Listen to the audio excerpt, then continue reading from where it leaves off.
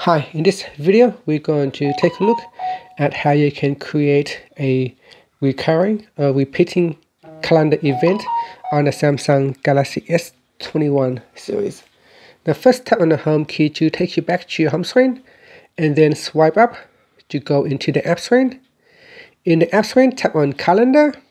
Then you want to tap on the add button down here, or you can double tap on a date that you want to create an event. And next, tap on the add button. In here, give your event a title. And then we're going to choose a start time or an end time, or you can choose an all-day event. Next, you can choose a location. You can manually put in the address, or you can choose a map locations. Now you don't have to put in the location, it's optional. And I'm just going to choose an address. So you can either use keyword or address.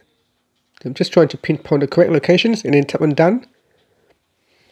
Next, you can choose the alert time.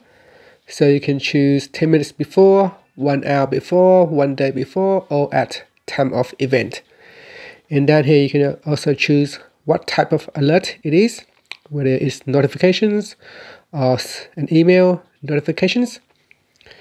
And next, you want to choose don't repeat. Tap on that, and now we're going to choose whether you want to repeat every day, every week, every month, or every year.